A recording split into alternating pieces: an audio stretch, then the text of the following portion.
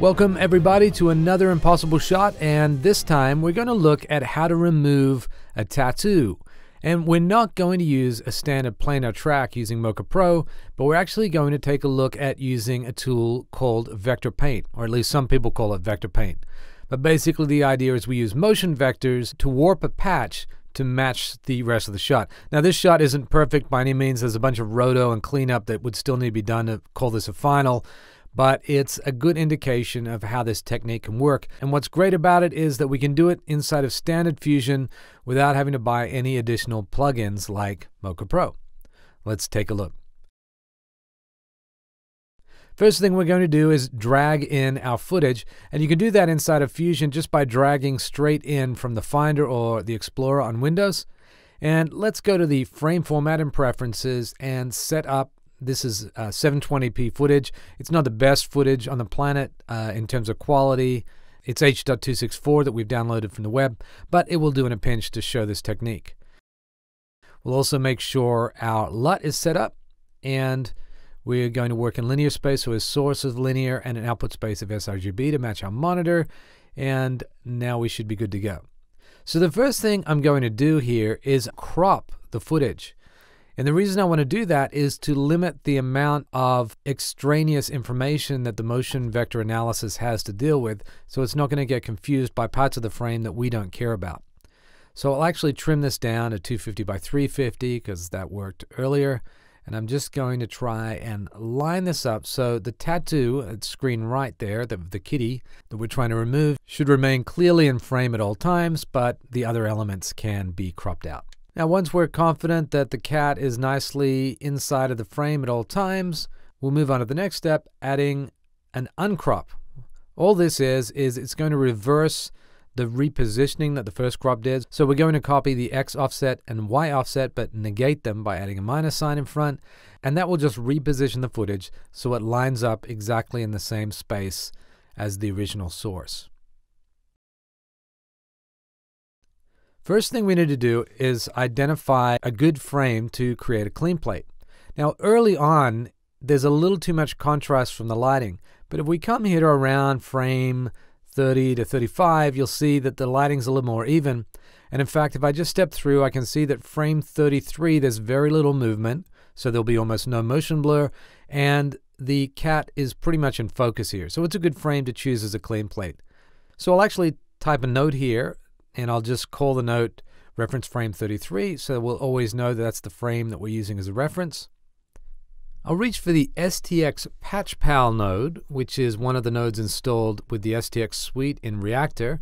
Watch our video on installing plugins with Reactor if you're not sure how to do that. We'll set the reference frame to frame 33, our reference frame, and we're going to set the output to stabilize background. And what that should do is it should cause the cat not to move. It should stretch it back out to match where it was at frame 33 at every subsequent frame. Now, if we see a drift or a rippling or any kind of change, we know that something went wrong with the track. And in fact, if you watch, you'll see that we do have a problem. Every now and then we get this hiccup where the frame jumps. There's obviously too much going on in the frame that's confusing the motion vector tracker. So to help it out, I'm just going to add a regular tracker node just above all of this, and I'm going to track the center of the back. We have this convenient diamond tracking marker here.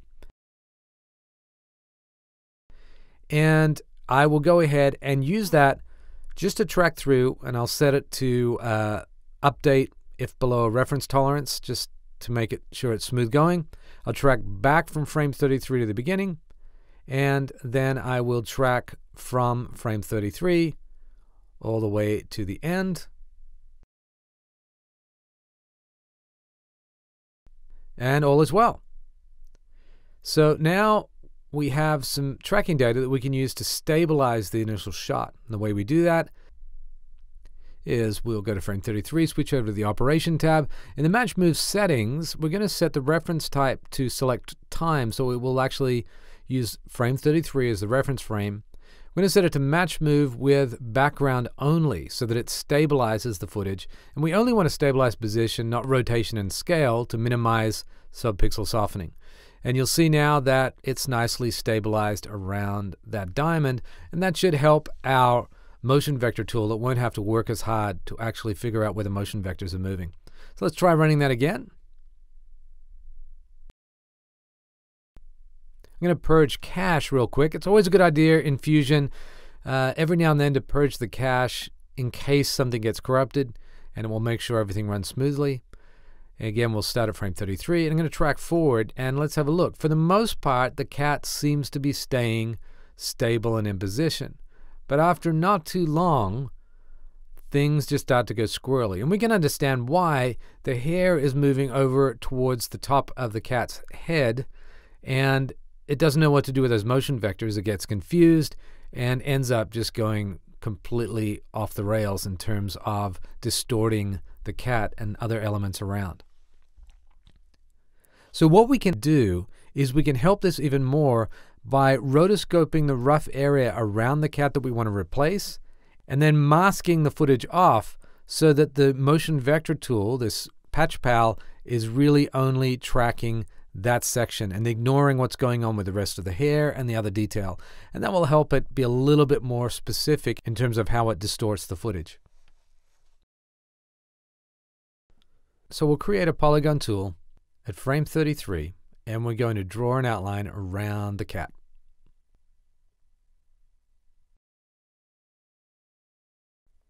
Just make some slight adjustments to give it a little bit more room. And now we'll just make adjustments up and down the timeline if there's any drift in the position of the cat's roto. Now we don't have to worry too much because we can use the stabilized version of the footage. You'll see I've selected the uncropped footage, so we already have the stabilizer working for us as we adjust the shape of the roto.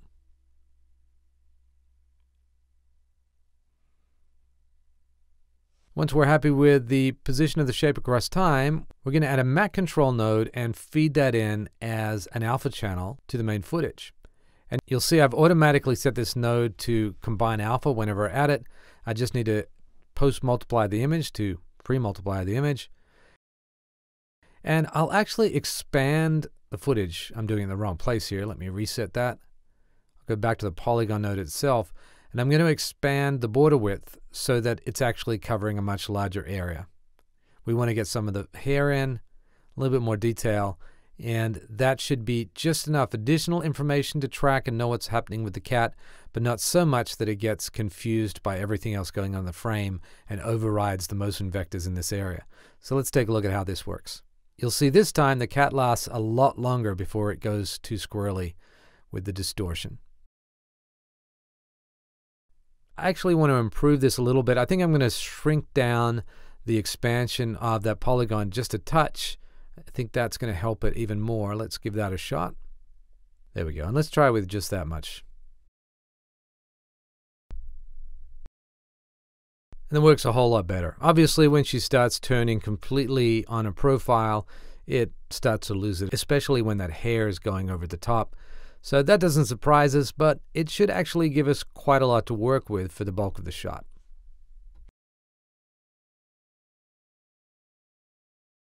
Time to create the clean plate. So we'll add a paint node, and we'll select it, go to the single stroke tool, not the multi-stroke, because we want to do a cumulative build on one single frame. Now we'll select the clone tool, which oddly enough has the same icon as the multi-stroke tool at the top of the viewer. I don't know why, that's just the way they've done it. And we'll start cloning away with a Wacom tablet. I would strongly encourage you for this kind of work to use a Wacom tablet so you have pressure sensitivity. And we'll start cloning away. Of course, you could be doing this in Photoshop, and that may be easier. You can have access then to heal tools and all those kinds of things. Just remember, if you are going to Photoshop, to make sure that you don't mess up the color space on the way through. So that's not looking too bad, although that general area of the shoulder blade is looking a little too bright. So I'm going to add a color corrector and then mask it off with a polygon tool just to darken that one little section. And I'll make the polygon node, the roto, a little fuzzy around the edges so there's some nice fall off, and we should get a nice general color correction there.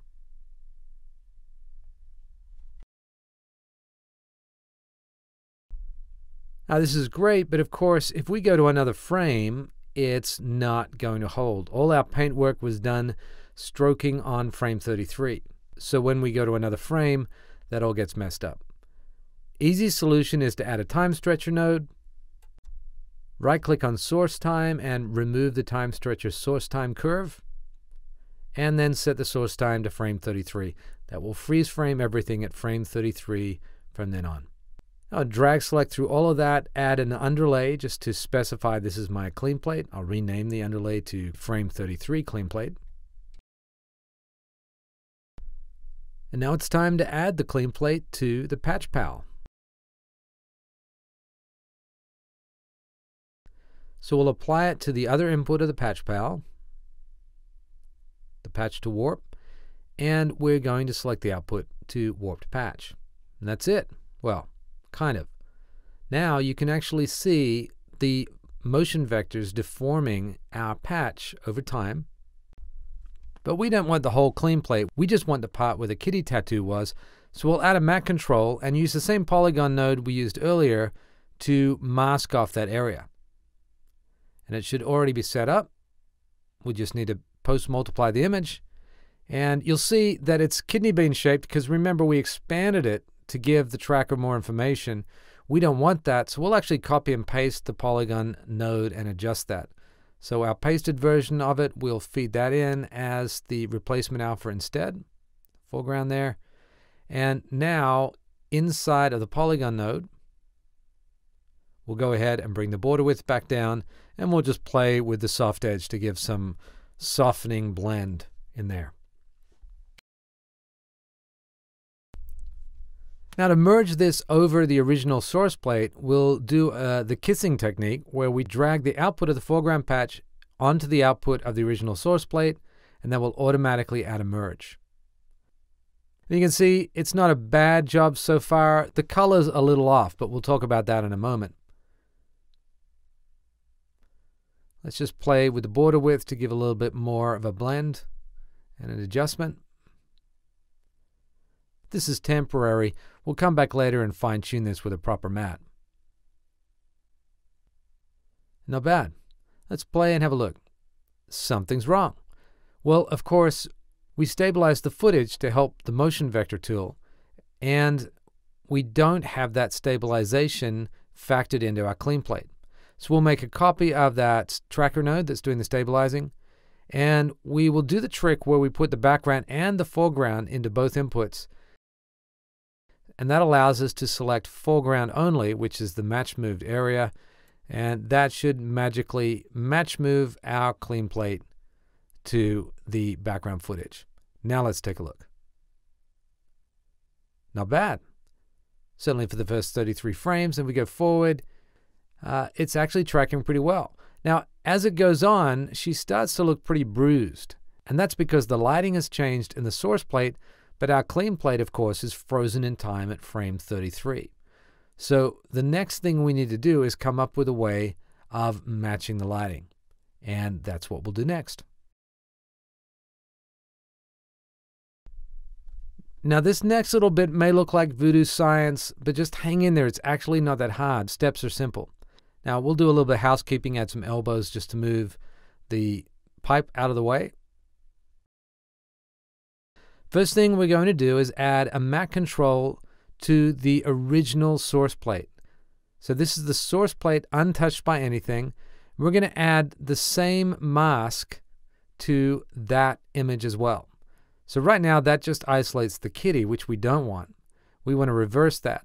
So in the matte control, we'll click invert matte, post multiply the image, and what we can do now is use another tool that we grabbed from Reactor, and that is the Extend Edges tool.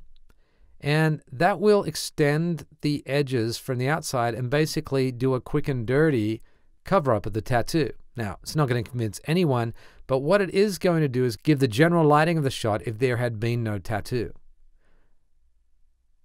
Now, here's what we do. We blur this pretend clean plate where we've basically folded in the edge pixels to create the values. And what we want to do is blur the footage out until there's no localized detail. And this is just going to be the general sense of the lighting without any specific details of the footage. Then we'll copy and Control-Shift-V to paste a cloned copy of that exact same blur and apply it to our clean plate.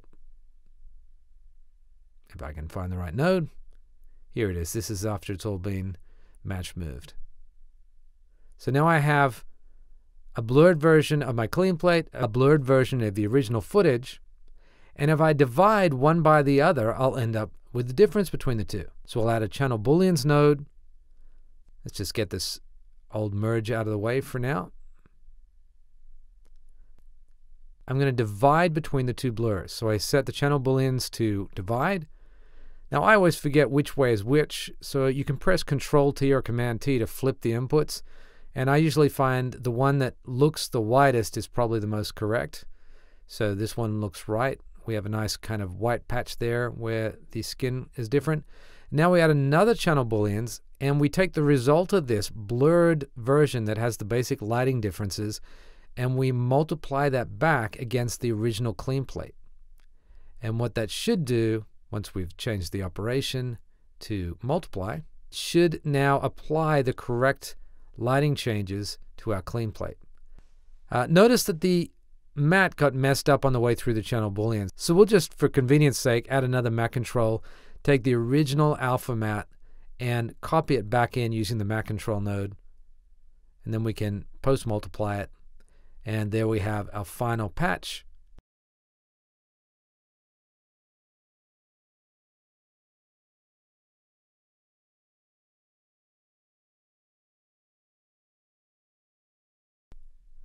And now let's just go ahead and tidy this area up with another underlay so that we know this is the area that's doing the color match.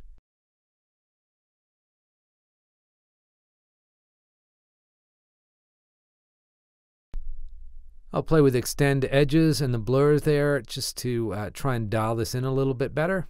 This is a little bit of trial and error based on the shot. Now, most of the rest of this is about dialing in those two mattes, the matte for the actual original analysis, but more importantly, this one for the clean plate, so that it doesn't reveal the cat tattoo at any frames, that it doesn't override any of the other footage, like some of the other tattoos or the hairline, and also so that it blends well with the rest of the skin.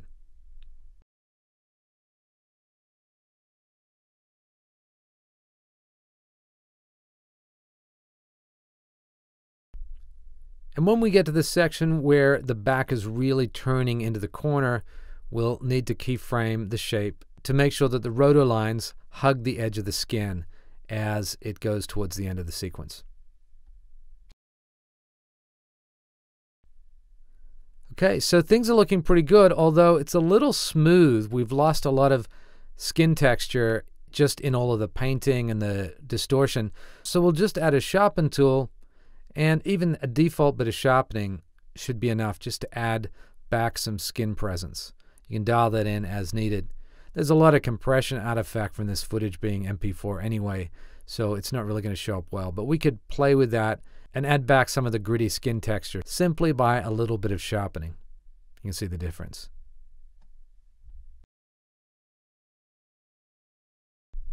All right, things are looking a whole lot better, but right at the end here, everything starts to fall apart, and that's because our patch really, there's only so much you can do when we turn the corner here.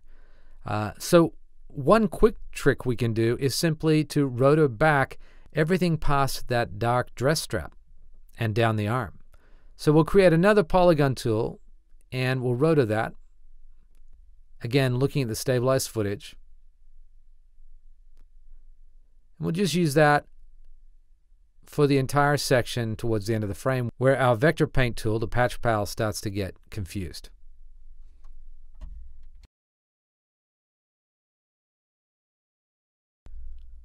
Once that rotor is all done, we will add a tracker node, the same tracker node, to the polygon.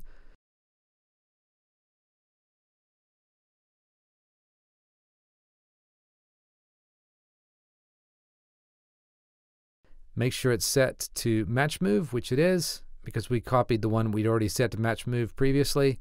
And now we will grab a matte control, take a copy of the original source footage, and we will apply our roto as the matte for that piece of footage.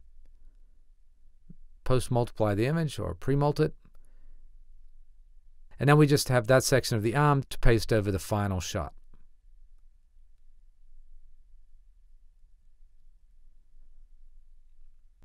Make sure our Mac control is wired up. And merge that over the current final using the KISS method.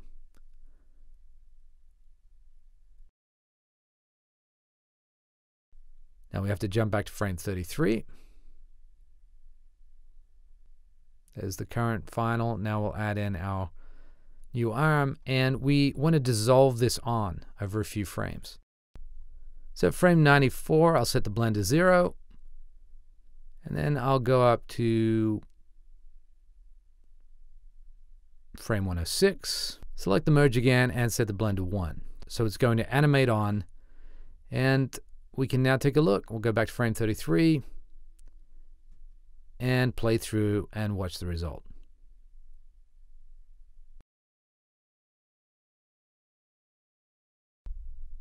And that's looking much, much better, although there's still some weirdness at the end, and that's because where the hair runs over the top of the cat, the vector paint got confused, didn't know what to do, and so we're kind of stuck with that. Now, what I would normally do is jump into Mocha Pro and just track that last section in, because Mocha would be great at tracking the cat and then applying the last good frame as a clean plate across the rest of the footage.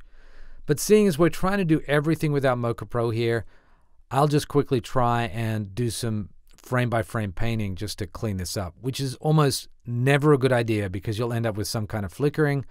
But just in the interest of time and trying to finish the shot without delving into a whole other technique or using Mocha, let me try and paint it. Again, I'm just using the clone tool, but I'm cloning frame by frame, trying to do roughly the same kind of paint at each frame to avoid flickering. So there you have it, the end result of my paint work. Not perfect. This could certainly do with a lot of love. Some of the roto at the end isn't tight.